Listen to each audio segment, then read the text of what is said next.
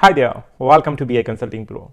If you are a beginner and you're still trying to find out how to provide data and analytics solutions for your organization or how to start working on data and analytics using Microsoft Power BI and Azure, then this video is for you.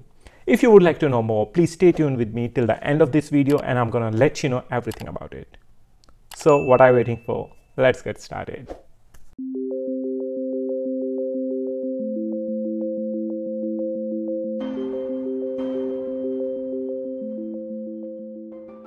So let's start talking about what Power BI is.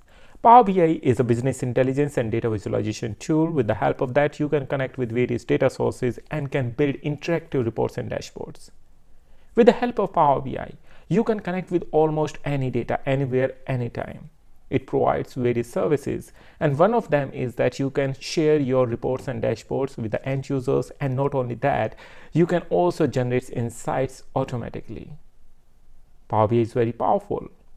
And here comes the role of Azure. Power BI can interact and integrate with Azure Services so that you can provide one complete data and analytics solutions. Now let's talk about Azure. Azure is a cloud computing platform that provides a wide range of services for data analytics, including data storage, data processing, and machine learning. By using Azure Services in conjunction with Power BI, you can perform data analytics at a scale and with high efficiency. So, if you are a beginner and you have no idea about how to build your data and analytics solution with the Microsoft Power BI and Azure, then these are the steps that you can follow. Number 1, familiarize yourself with the basics of Power BI and Azure. We have all the contents for you to start working with it. Start by learning the basic concepts of Power BI and Azure, including how to create visualizations, connect to data sources, and use the features of each tool. Step number 2, choose the appropriate Azure services. Azure provides a wide range of services for data analytics, so choose the service that are most appropriate for your needs, such as Azure Data Factory to integrate the data or to copy the data, and Azure Machine Learning to perform machine learning part.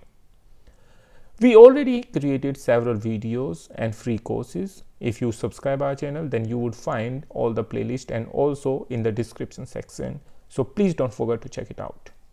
Step number 3, connect Power BI to Azure Services. Now in this part, you have to connect your Microsoft Power BI to the respective Azure services. For example, Azure Analysis Services, where you can connect your Azure Analysis Service Cube via live connection or live storage mode, and then you can get access to all the data.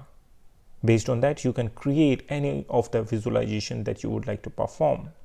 So step number 4, choose a data source. Power BI can connect to a wide range of data sources, including Excel spreadsheets, SQL Server databases, and cloud-based services like Salesforce. So if you are using Microsoft Power BI, you can choose the data source that is most appropriate to your need. And after that, if you have data already on Microsoft Azure, then also you can build your solution on the top of that.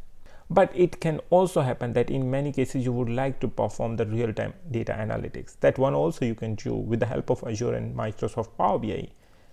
We have already created one video on this topic as well. So if you would like to see how it works or how you can use it, then please check the video link in the description section.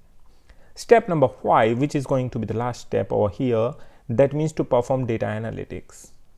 With Microsoft Power BI connected to the data sources and Azure services, you can start performing data analytics by creating visualizations, creating reports, and using Power BI data analysis capabilities.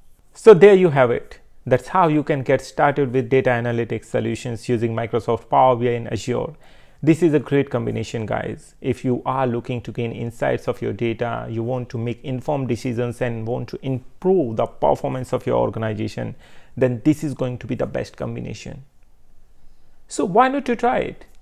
Please go ahead and give it a try. And if you would like to learn more, please stay tuned on our channel where we publish all the contents related to Microsoft Power BI and Microsoft Azure. And if you are over here for the very first time, please don't forget to subscribe our channel and also join our channel as a member and take the advantage of all the benefits that we have.